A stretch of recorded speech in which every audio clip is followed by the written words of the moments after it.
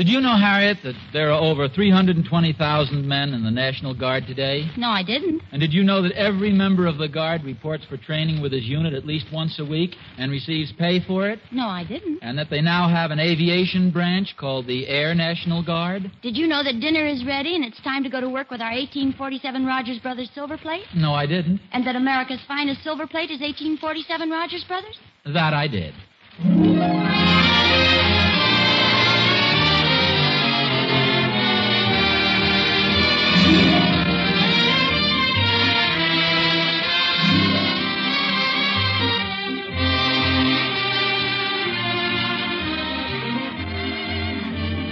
America's finest silver plate is 1847 Rogers Brothers. From Hollywood, International Silver Company, creators of 1847 Rogers Brothers Silver Plate, presents The Adventures of Ozzie and Harriet, starring America's favorite young couple, Ozzie Nelson and Harriet Hilliard.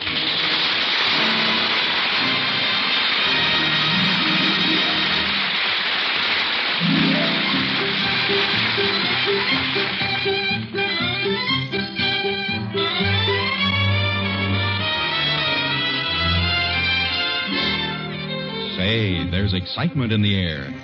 A mysterious change has taken place in the vicinity of 1847 Rogers Road. Remember the friendly old elm tree in front of the house? Well, it doesn't look friendly anymore. The full moon shining through it, and on one of the bare branches, there's a big black owl. And the old dependable weather vane on top of the garage. Gee, it looks different now. I'm not sure if it's a weather vane or not, the way the shadows fall. Could be a witch on a broomstick. Oh, it's spooky out tonight. In the Nelson kitchen, there's an atmosphere of feverish activity and excited preparations. What are you looking for, David? We're trying to find some paper bags, big ones. Well, look in the bottom drawer there. There, that's a good one, Ricky. Yeah, but what do I do with the potatoes? No, not that drawer, Ricky, on the other side. Hey, what's going on out here? We're getting some paper bags. Sound like you were taking the kitchen apart. Halloween, boy. We're going to have fun tonight, Pop. Yeah, looks plenty spooky out to me. What do you have there, dear? Oh, I was just rummaging around upstairs a bit, and I thought the boys might make a costume out of these old work pants. Gee, Pop, they're pretty dirty. Not only that, dear, they're covered with paint. Well, what do you expect, Harriet? I wore them when I painted the breakfast nook. I think you did a better job on the pants than you did on the breakfast nook. How about you, Ricky? Would you like to be a painter? We could get you a white cap and stick a couple of brushes in your belt. Golly, Pop, those pants are pretty big. Oh, I don't know. Let's see how they look on you. Here, step into them. Put your foot in there. Yeah. Now the other foot. Yeah, now pull them up. Oh, that's a wonderful costume. The Headless Painter. Anyhow, Pop, we don't need costumes. We got masks. That's enough. Well, you suit yourself. We used to wear costumes when I was a kid. That's just for little kids, Pop. Me and David are going trick or treat. Trick or treat? Sure. We ring a guy's doorbell and say trick or treat. If he doesn't give us cookies or something, we let him have it. There you are, dear. That's Halloween, 1948. Sounds more like Chicago, 1925. It's a lot of fun, Pop. Didn't you used to do that when you were a kid? No, David, as I recall, we used to go in more for the real spirit of Halloween. You know, the spooky, scary stuff. What do you mean, Pop? Oh, I mean we'd find some old haunted house and go prowling around looking for ghosts and stuff. You sure were brave, Pop. Oh, not necessarily, David. Pop, did you ever see a ghost? Oh, I won't say I saw a ghost, but I will say I saw something. A spook? I don't know. It was white and shimmering, indistinct. It wavered back and forth. Sometimes it was there, sometimes it wasn't there. White and shimmering. Did they have television sets then, Pop? No, Ricky, this was right out in the center of the living room. I'm afraid Halloween's different nowadays. All the wonderful, spooky, hobgoblin atmosphere, that's all changed now. Can't help feeling a little sad when you see the joys of your childhood disappearing in a changing world. Halloween just isn't exciting anymore. Are you going to cry, Pop? It's just the memories coming back. You sure must have had fun, Pop. Do you think there's really such a thing as a ghost? A real ghost, I mean? Well, I don't know. In a spooky old house with the moon shining through the broken shutters, you imagine you see some pretty strange things. I'd sure like to see a ghost. Boy, would I run. Well, there's the old McAdams house up on the hill. That's a pretty spooky-looking place. I wouldn't be at all surprised if there were a ghost or two lurking around in there. Do you think we could see one if we went up there, Pop? It's very possible. Oh, Ozzie. David, your father's just kidding. Oh, let the boys have a little fun, Harriet. After all, it's Halloween. Come on, grab the bags, Ricky. We gotta get going. Hey, wait for me. Don't you think a lot of the spirit of Halloween has been lost? Oh, I don't know, dear. The kids seem to have a good time. That's the important thing. Oh, they pretend to enjoy it, but where's the fun? Trick or treat. Where's the adventure? What danger is there in getting a handful of cookies from Mrs. Dunkel? You've never eaten Mrs. Dunkel's cookies. Have we had any callers yet? Oh, about a dozen of them. You should have seen little Julie Thornberry. She was all dressed up in one of Catherine's old dresses, and she had a stocking on her head. Really? Oh, I'm sorry I missed it. And little Georgie Dunkel, he had the cutest clown suit with skeletons sewed on it. We sure have some cute little kids in this neighborhood. I'll get it. Oh, wait a minute. Let me get it. I want to have some fun, too. Yes? Trick or treat.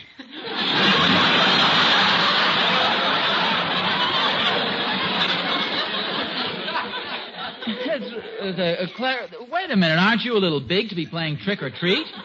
Trick or treat. How old are you? 53. Who ever heard of a grown man playing trick or treat? Well, my little boy's over on the next block. I'm just helping him out. You don't even have a costume. What do you think I am, a child? Come on, trick or treat. It's a little unusual. What happens if I don't give you a treat? Well, I sneak back later and ring your doorbell. So what? Then when you answer it, I punch you in the nose. Come on, trick or treat. This is really funny. Here are some cookies. Only 3? Well, they've got to go around. There are other children, too, you know. Okay. Oh, they're chocolates. My kid likes chocolate cookies. Thanks. Well, that's all right. How old is your little boy? 25.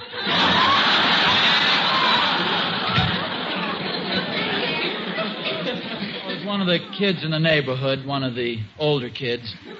Say, would you do me a favor if you're not too busy? Yeah, what is it? Would you stop down at the store and get some candies or something? The rate we're going to run out of stuff. Okay, Hey, what are you doing? Just putting a couple of cookies in your pocket, in case you got stopped for trick or treat. Some of the boys get pretty rough. Oh, Harriet, please. You don't think I'm afraid of a bunch of kids? Well, suit yourself.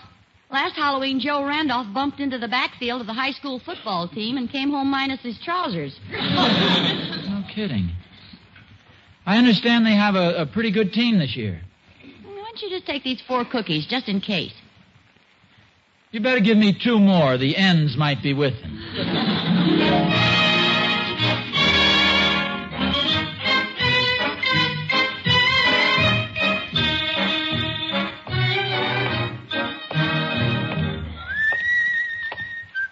I got you. Let go. Don't tear my pencil. The cookies are in my pocket. They're very nice cookies. Wonderful cookies. What's this about cookies? Oh, it's you, Thorny. What a corny trick, hiding behind the head. Oh, just keeping in the spirit of Halloween. You should see what I did to Dunkel a little while ago. Did you scare him? What did you do? I sneaked up on his front porch, rang the doorbell, and ran like the dickens. He didn't know what to think. Then when he went in the house, I went around to the back and started rattling the back door. Oh, boy, was he scared.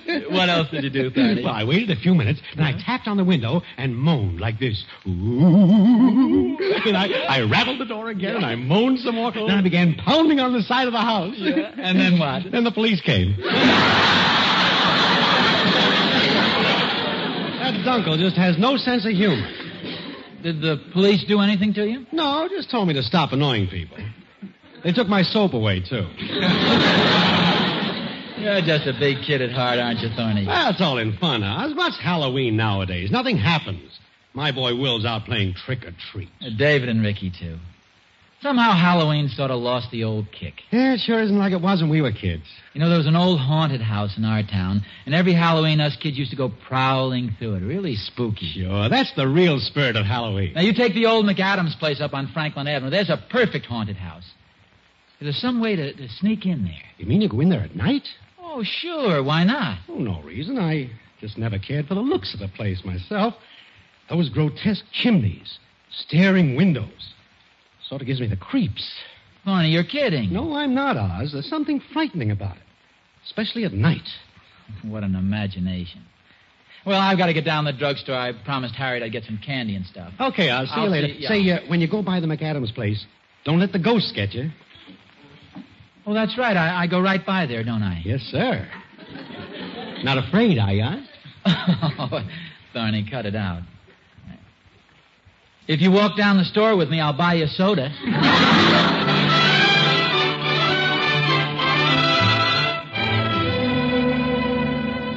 Mom, Pop, we went over to the McAdams place and we saw a ghost. A real ghost? A ghost, a real ugly one, with sharp teeth and a long nose and pointed ears and hair all over his face. And first we thought it was Pop. That's the nicest thing anybody's ever said about me. We thought it was you trying to scare us. Oh, boys, don't be silly. You guys probably saw the moon shining through the window, and your imagination did the rest. Okay, go up and see for yourself. Yeah, why don't you, Pop?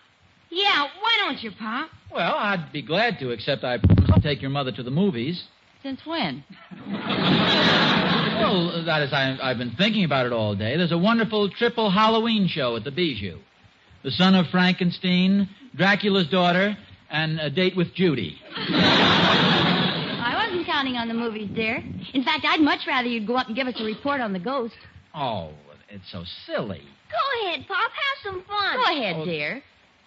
Well, okay. If it makes you happy, I'll go up and visit the haunted house. Hooray for Pop. Daddy! I thought for a minute there you were getting scared, Pop. Oh, David. Oh, just remember this, boys. There's not a cowardly bone in your father's body. Of course, every now and then the meat around them gets a little jumpy. Meet around. What am I laughing at?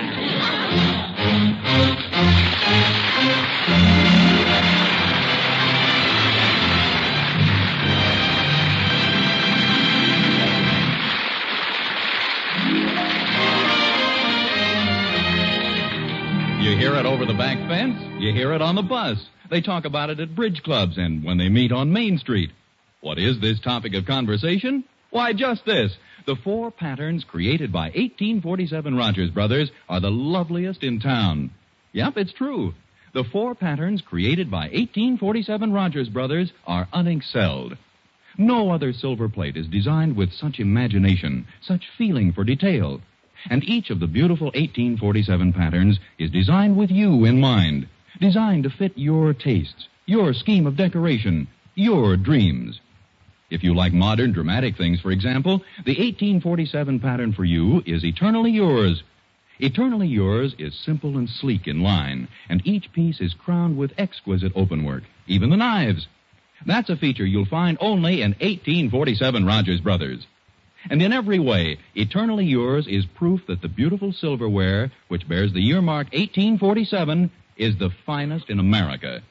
So see it tomorrow. Eternally Yours, one of the 4 love patterns created by the one and only 1847 Rogers Brothers.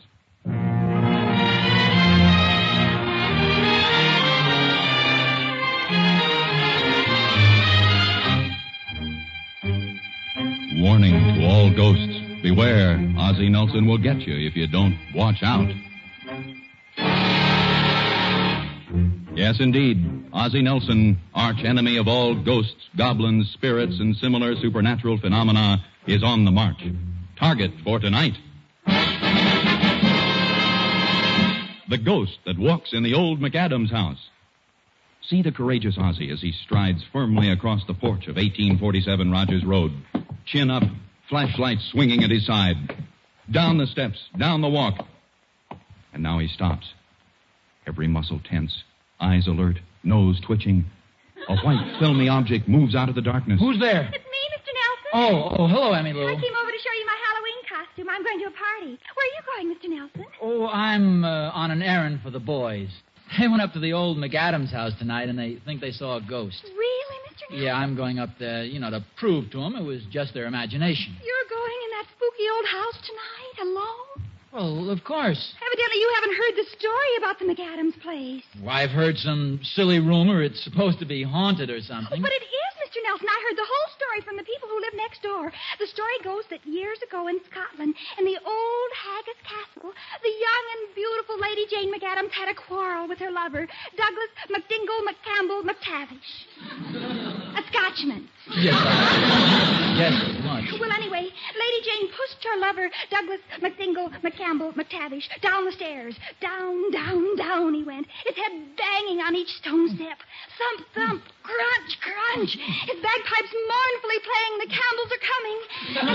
As he lay at the bottom of the staircase dying, Douglas McDingle McCampbell McTavish, or as they called him, Mac, as he lay at the bottom of the staircase, he took an oath. Oh, I'd swear a little myself. He took an oath that he'd follow Lady Jane wherever she went. His spirit would always haunt her. Where did she go? She came here to the United States and built the old McAdams place. Oh. And they say that on nights of a full moon like tonight, the giant ghost of Lord McTavish returns. And while the eerie notes of bagpipes ring in the night air, he prowls the house in search of Lady Jane.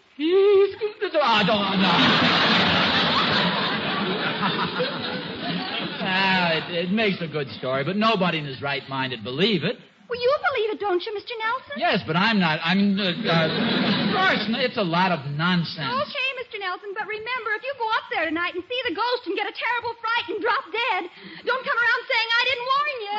Happy Halloween!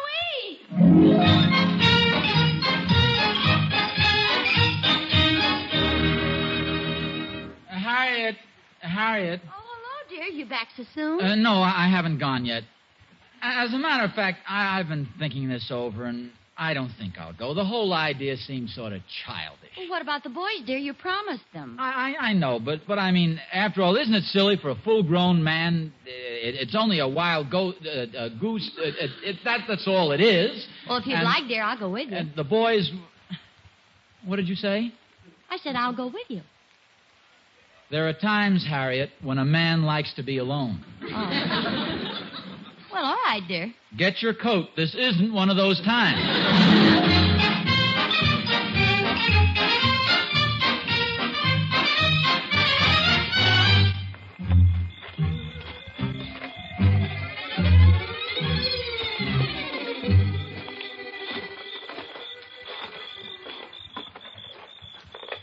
Don't get nervous now, dear. Just keep cool. Oh, I'm cool, all right. Matter of fact, I'm shivering a little. Just hold my hand good and tight. I can't. Hmm? You're squeezing mine so hard the fingers are asleep. Sorry. Is that better? It's better. How do we get through this iron fence? There's a gate here someplace, I think.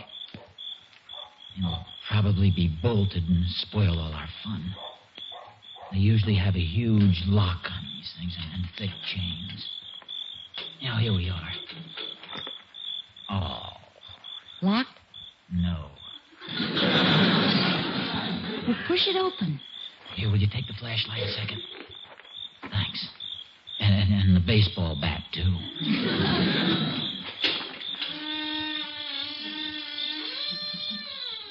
Ooh. Doesn't this place look weird?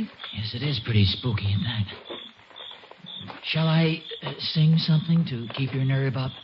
If you want to, dear. It'll keep you from getting scared. Did you ever think, as the hearse goes by, someday you are going to die? There's a spook in the meadow. Dear. Shh. It might frighten the ghosts.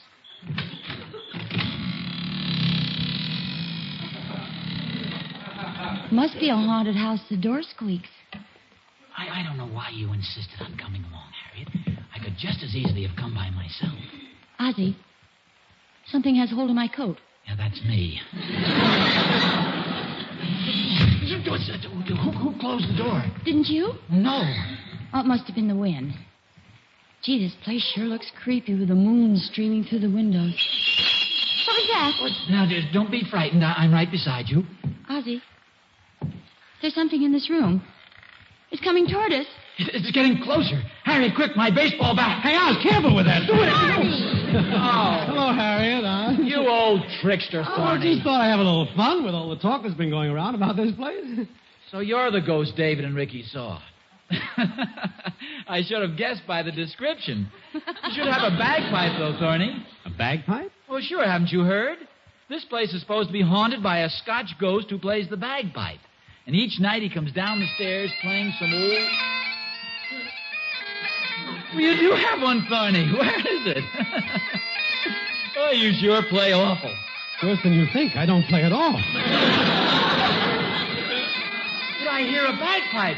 Listen, I can hear it plain as day. Ozzie, up there, the head of the stairs. The ghost. The ghost of Lord McTavish. Well, we've seen it. Let's go. Now, let's all keep calm about this. We'll just be quiet. Oz, let's push It's getting late, Thorny. Let's get out of here. Ozzie, you're carrying my coat. Wait! Oz, the door won't open. I keep turning the handle and it won't open. Stop it, Thorny. You've got hold of my nose. This way, boys. Thorny, the door's over here. Follow me. I'll make one of my own.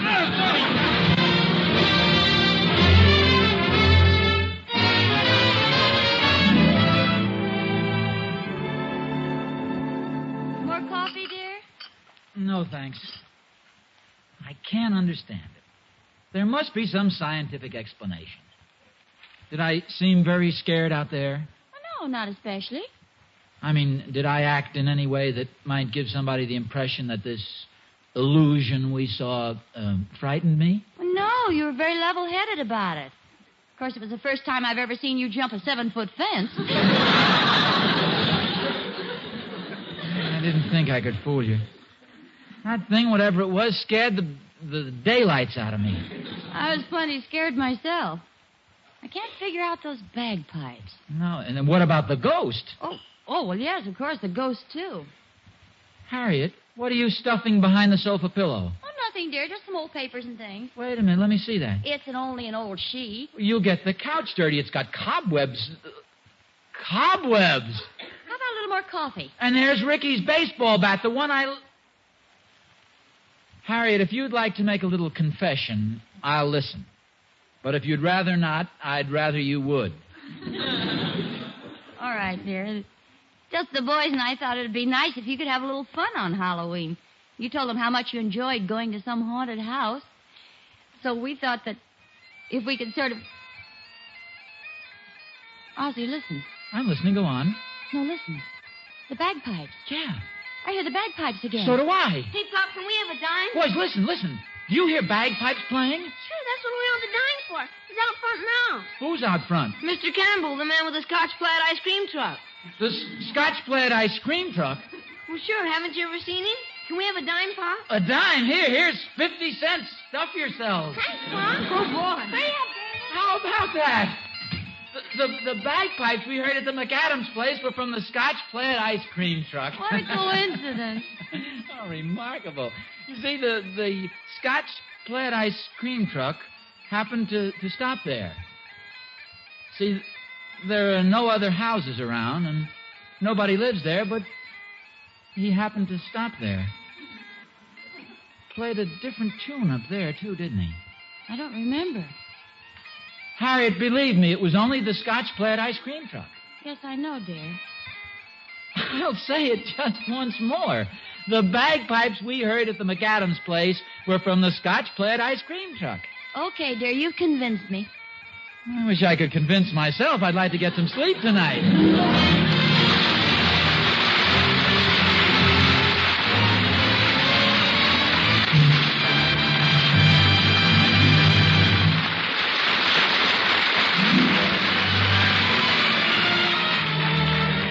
Ozzie and Harriet will be back in just a moment. Well, I don't know how you feel about it, but I kind of hope the bagpipe music didn't come from the Scotch plaid ice cream truck. Because that's the way Halloween ought to be. Lots of mysterious tapping at every window, witches riding through the air, spirits in every tree. I've already had a message from the Halloween spirits, Mr. Smith. Last night on my way down Rogers Road, a voice spoke to me suddenly out of nowhere. Honest? What did it say? Beware. If you don't give us a special treat on Halloween, we'll spirit your new set of 1847 Rogers Brothers away from you. Beware. Hey, now, there's a smart ghost if there ever was one. You mean I have a smart son, if there ever was one. He hasn't heard me raving about my new 1847 Rogers Brothers for nothing. Oh, nobody raves about 1847 Rogers Brothers for nothing. There are all kinds of good reasons for getting excited about it. 1847 is the finest silver plate in America, you know. No other silver plate in the world can match its beautiful features. Features like the exceptional height and depth of the pattern ornament, and the extra luster, perfect weight, and balance of each piece. Those are the features that make 1847 Rogers Brothers really more like solid silver. And don't forget the price of 1847 Rogers Brothers, Mr. Smith. Oh, impossible to forget that, because it's so unusual. 1847 prices haven't gone up since 1945. Not a single penny. So, no matter how you look at it, 1847 Rogers Brothers is the silverware you want for your home. It's the best, the finest silver plate in America. Famous 1847 Rogers Brothers.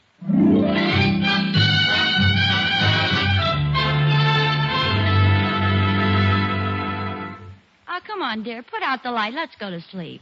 In a few minutes, Harriet. I just want to finish this article. Debunking the spook. Debunking the spook? Yeah, the man who wrote it spent the night in a house that was supposed to be haunted. As I sat there in the darkness, I could hear the clock in the village striking 12. Now was the witching hour.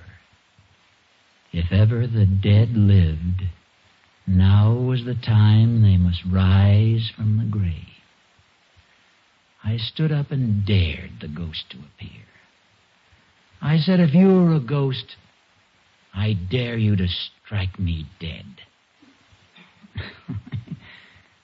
Silly article. What happened next? Well, then, let's see. He goes on to... Yes? The article ends right there.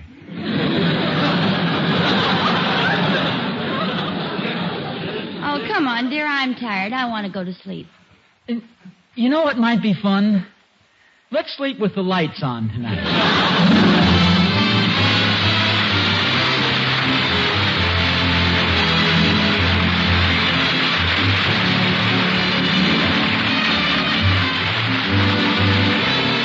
Tune in next week to another adventure of Ozzie and Harriet, starring Ozzie Nelson and Harriet Hilliard. And remember, America's finest silver plate is 1847 Rogers Brothers. Yes, Harriet, America's finest silver plate is 1847 Rogers Brothers. Appearing in support of Ozzie and Harriet were John Brown, Janet Waldo, Henry Blair, Tommy Bernard, and Jack Kirkwood. Original music was composed and conducted by Billy May. This program originates in the Hollywood studios of the National Broadcasting Company and is also broadcast over the Trans-Canada Network of the Canadian Broadcasting Corporation. This adventure of Ozzie and Harriet will be transmitted to our men and women overseas by shortwave and through the worldwide facilities of the Armed Forces Radio Service. The Campbells are coming.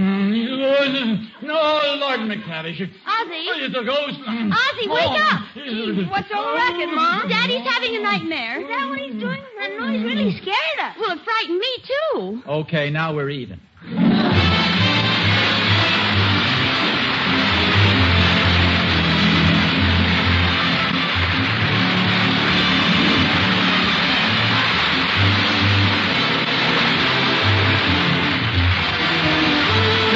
Next week to the next adventure of Ozzie and Harriet, starring Ozzie Nelson and Harriet Hilliard. This is Vern Smith speaking.